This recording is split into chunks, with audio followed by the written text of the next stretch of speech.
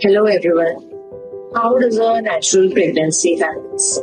See, every female is born with a fixed number of eggs, say 5 million around. Now, when she achieves puberty, every month a cohort of eggs is selected, and amongst these eggs, one dominant egg matures, which is released in the tube approximately around 13th to 14th day of the menstrual cycle, if the cycles are regular.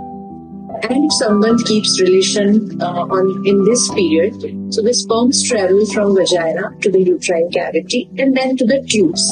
Actual fertilization happens in the fallopian tube.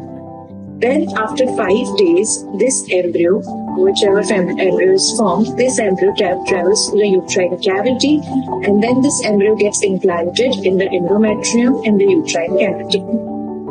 This is how a natural pregnancy happens.